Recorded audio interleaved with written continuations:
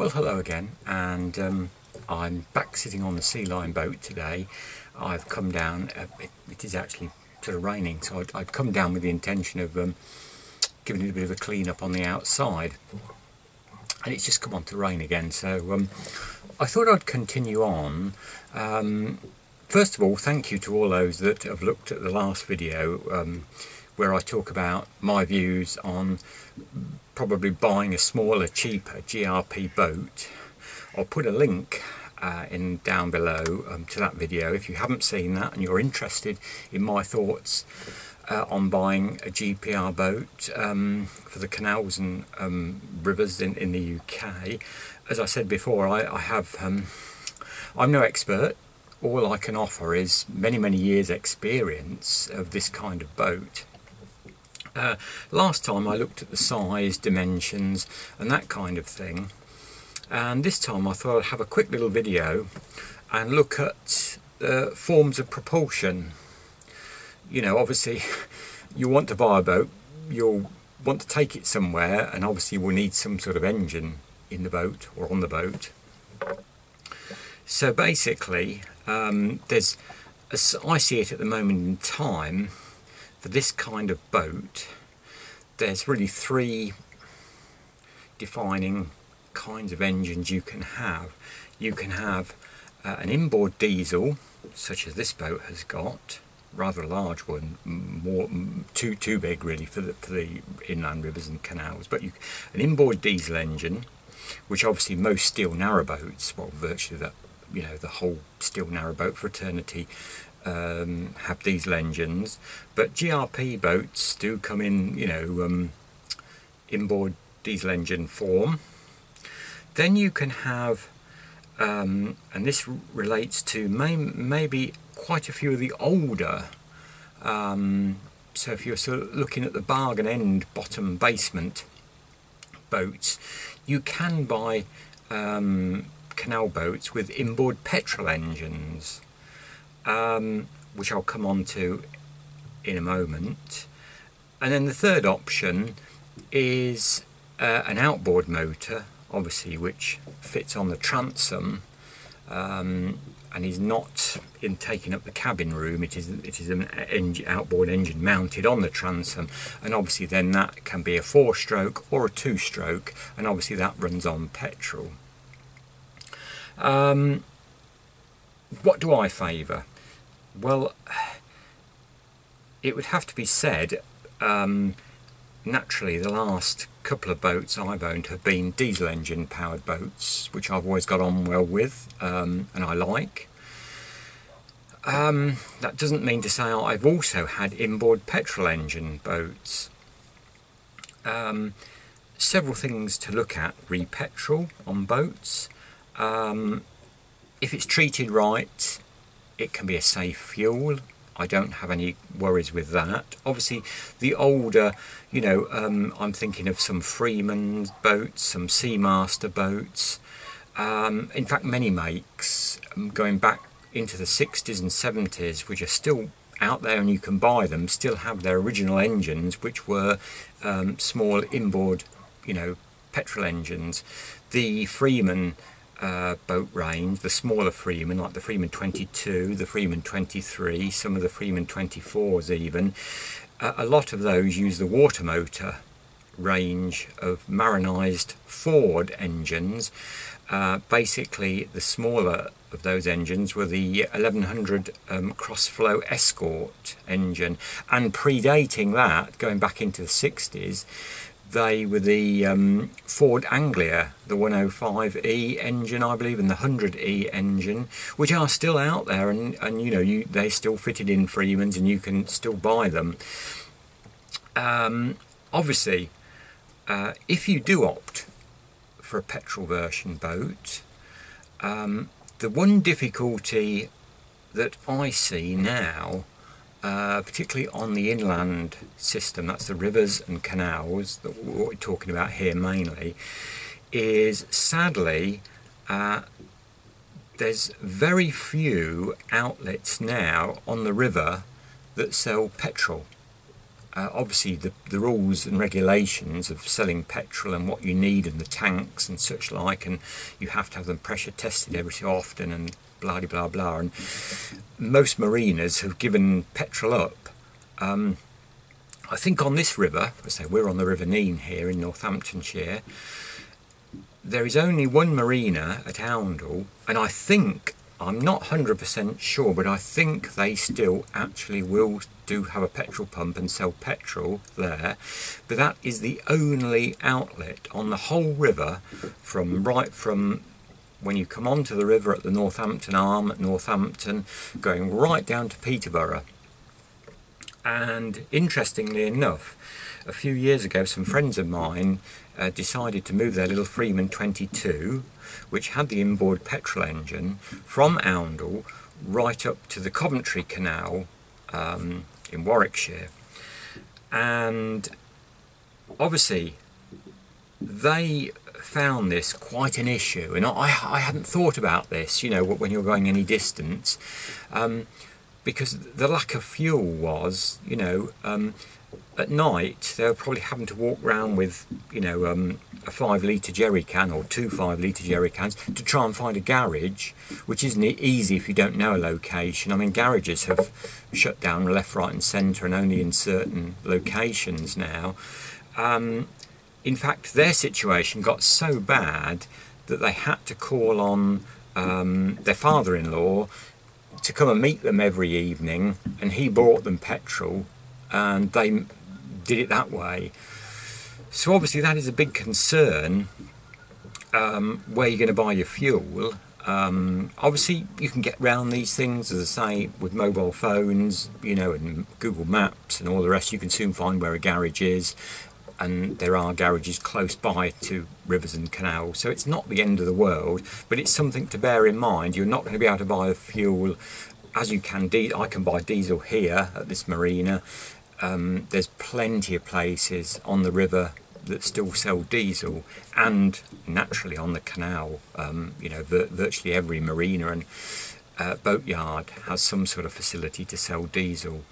So that's widely available. So that's one great issue that I feel, that if you opt for the outboard motor or the inboard petrol engine, obviously there is also, one has to look at it from the safety angle. Obviously petrol is highly combustible, and I think what a lot of people often forget is that petrol vapours are heavier than air, so it's the vapour that is the dangerous, not the actual liquid. It's the vapour that's coming off the petrol fuel that is the danger.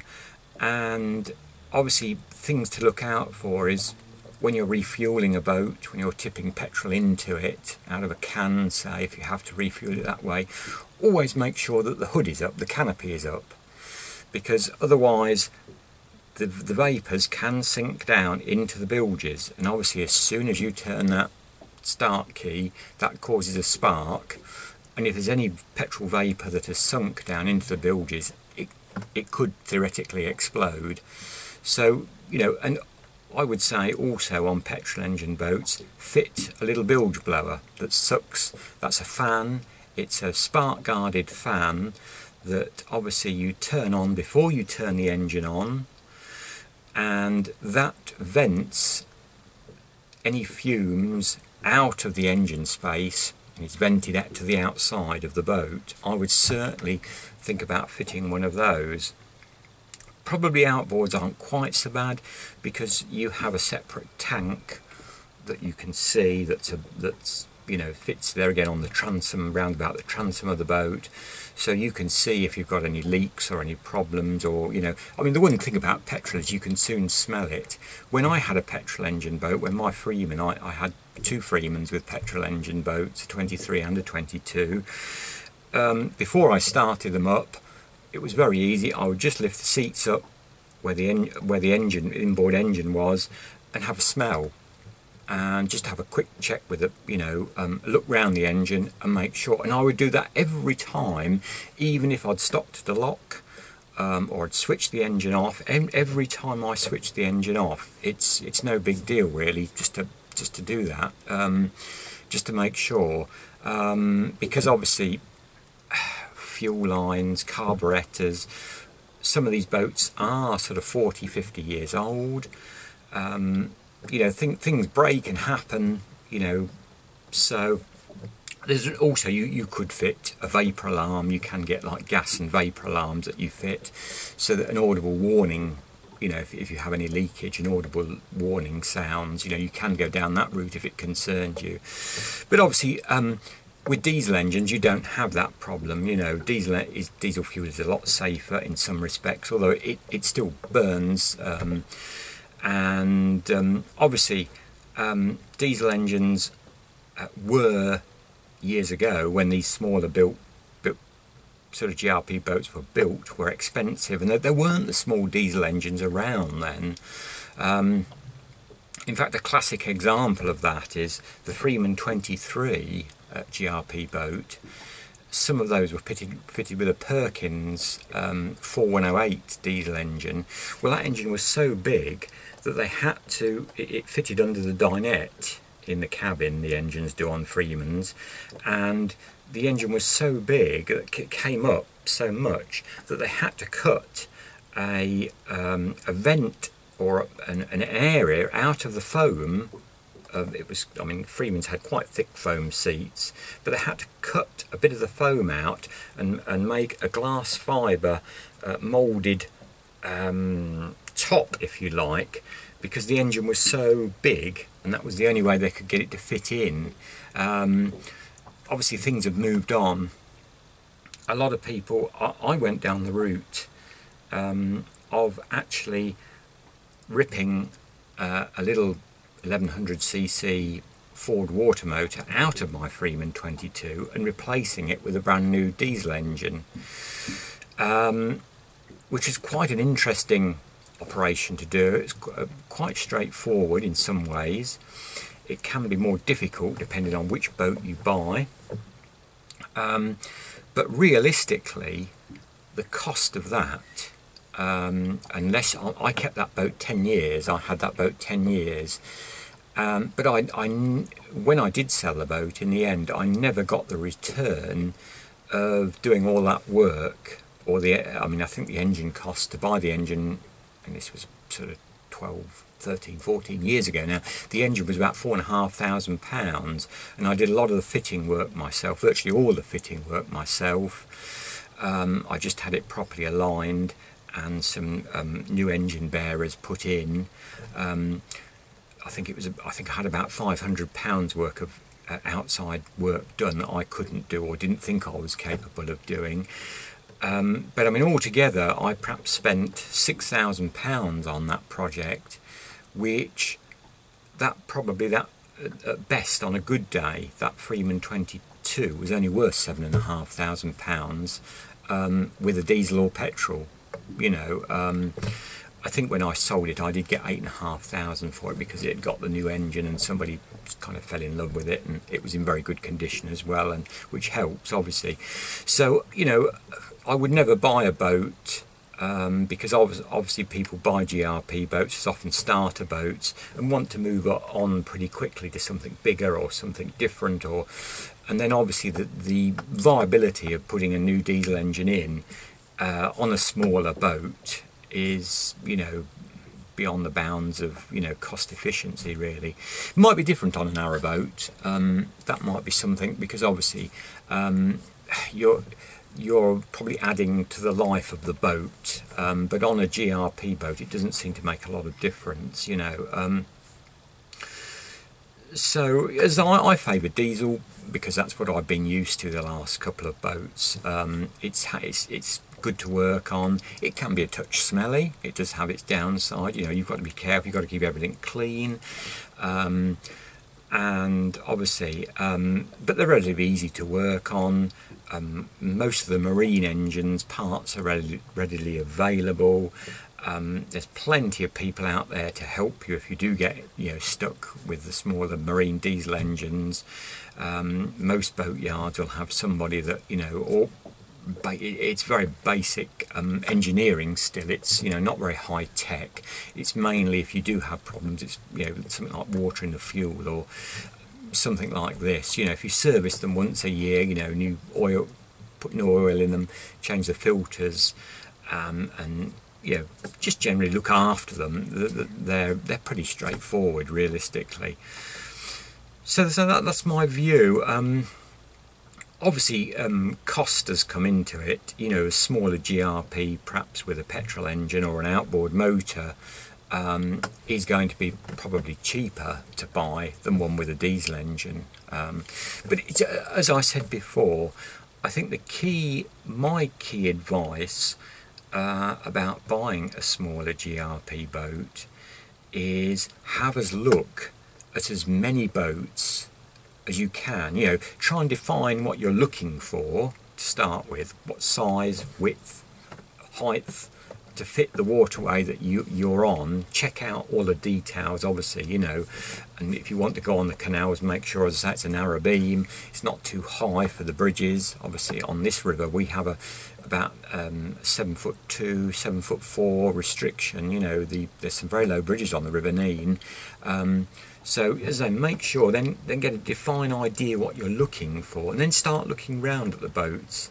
And as I say, then you can look and go and have a look at different engine combinations, you know, outboards, which I say will be petrol, or inboard petrols or diesels, and have a look, you know, see what you think. You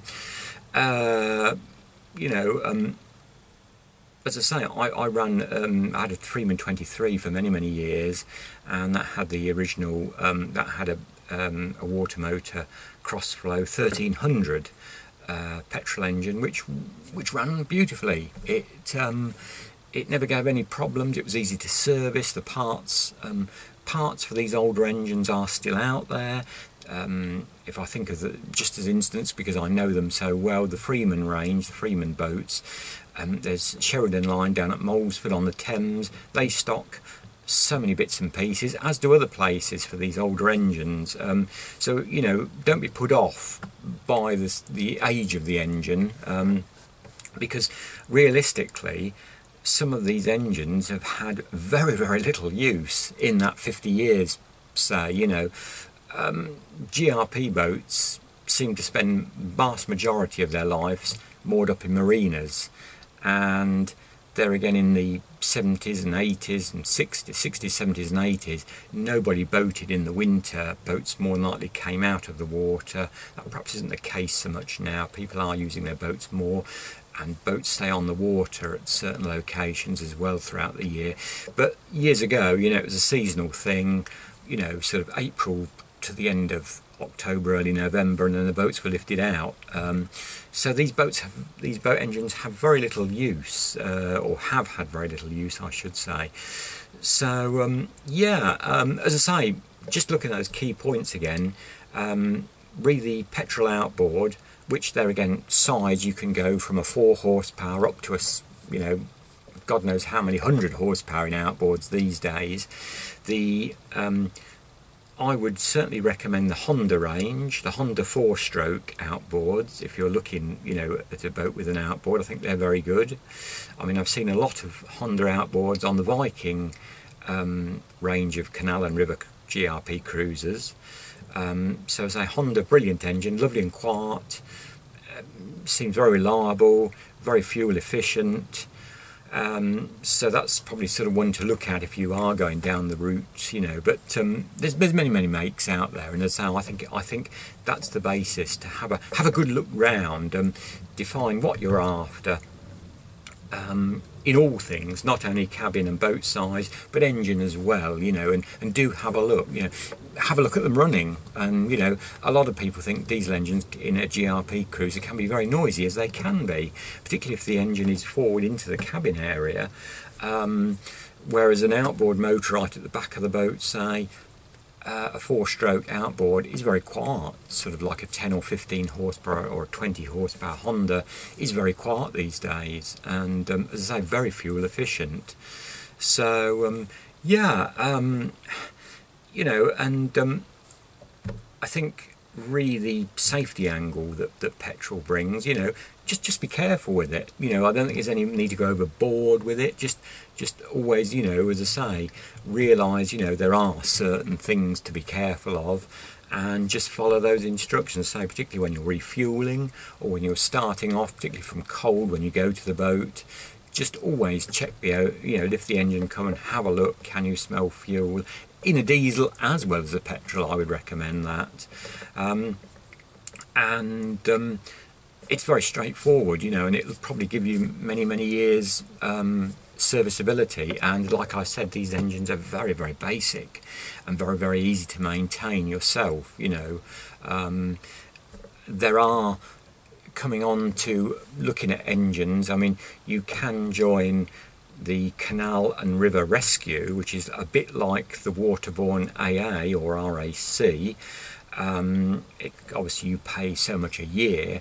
You can be, I think it's a gold, bronze or silver member, and that entitles you to breakdown cover. So if you get to somewhere and you're in the middle of a lock and the engine won't start, you can just get on your mobile phone, and within a certain time limit, an engineer will come from Canal and River Rescue and get you moving again. Or I think they offer various options. They can even tow you if it's, you know, to a nearest boat yard if it's not possible to get the engine fixed or whatever.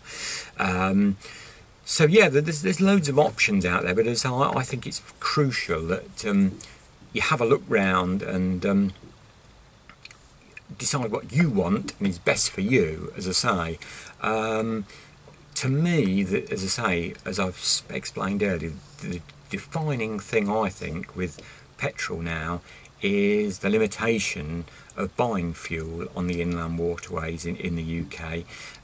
You're going to have to realise that you are going to have to go out probably and buy from garages, and you're going to have to find those on the route, which, as I say, isn't, you know, probably wouldn't be a great issue. I don't know, I've never done that. It's only what people have told me recently, that obviously this can be problematical, because obviously you don't want, I think the boat safety certificate ruling, you can only store one 5-litre plastic jerry petrol can of petrol on board, and I don't think you'd want any more. You know, obviously, you know, if you've got a petrol inboard, you've got a defined petrol tank, which on the Freeman range I think held between sort of 15 and 20 gallons, and that was enough. That would have get you a fair way anyway. Be put off by the fact these boats and engines are very old. You know, we're talking of boats here they're still Freemans. There's still Freeman Mark 1s from the late 50s and early 60s out there on our rivers, you know, and they've still got the original engines. So, you know, don't be put off by that. And I think it's, you know, as I say, defining what suits you best and your sort of cruising. You know, if you're going to do many miles cruising, you want to start here and go right off round as much of the waterways as you can. Well, in that respect, you know, you might be better off looking for a diesel engine boat, because obviously that's more widely available and easy to find on the waterways. So yeah, there we go. That's my little thoughts on that, for what it's worth. Thank you for all the some people asked some very valid questions on the last one. I will answer those in another video. I mean, several people asked me about my thoughts on living on a GRP boat. Is it possible to live, you know, 52 weeks on a GRP boat? Well, I hope in a future video maybe to interview somebody that does that, to answer those questions. Or I will go and interview them, and you know, I've never done that, and I know several people that do that or have done that, so I'll be looking at that in another video, and you know, occasionally I'll do one of these series and look at different aspects of, as I say, my thoughts on buying a smaller, and when I say smaller GRP boat, I mean something, say, from 20 foot, maybe up to a maximum of 30 foot, and as I think I said in my last video, no more than £20,000 in price. You know, probably a lot more less than that. You can still buy a little Freeman 22 from say £5,000 to £6,000 to £7,000, and that will get you, you know, up and away on the rivers. And they're a great little boats and very reliable and well built. So yeah, thanks for watching. As always, please do subscribe. And if you have any questions, do comment and ask. I'm happy to try and answer any questions if I can. And yeah, and thanks very much again, and we'll be back with another video very soon. And until then, bye for now.